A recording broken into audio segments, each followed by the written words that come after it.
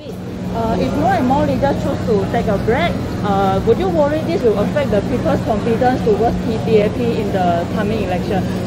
And how would you address this? As I said, I do not know how you concluded there are more DAP leaders want to take a break. I mean, so far only the speculation comes through. Saudara Lim Kian has made his decision to retire from national politics, and Kian Meng is taking a sabbatical, a political sabbatical, if I may say so. And I think, as I mentioned just now, it's not the confidence of the public to the party as a whole. It's not to any particular individual. So it's not a question of this. There are leaders who are not contesting. It doesn't mean that they are leaving the party. Lim Kian is not leaving DAP. Kian Meng is not leaving DAP. But we have to change the perception of the public. Politics is not just about Frontline. Politics is not just about being an MP or being an ahli. Politics is a struggle. Politics is a mission of how to make the country better. So, party leaders and party members play different roles in different times. Even if they are not in frontline politics, they can still play a role. This is a very important role. I mean, I will rob him in and his expertise to help us in the election and also in policy formulation and so forth. So, politicians can play different roles.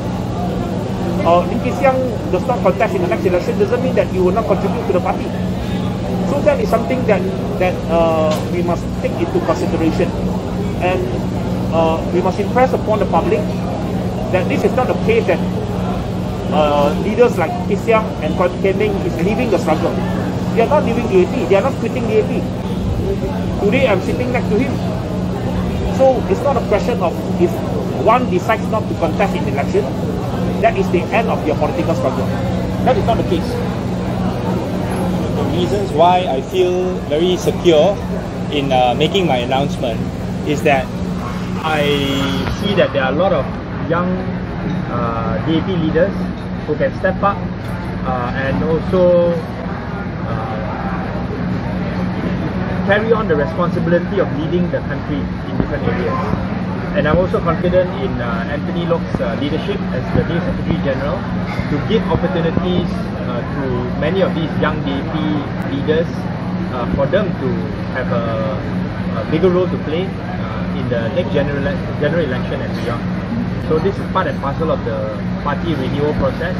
I was given an opportunity to contest in Serdang in 2013, and that seat was vacated by a young person, Teo Ni Ching, who went to Kulai.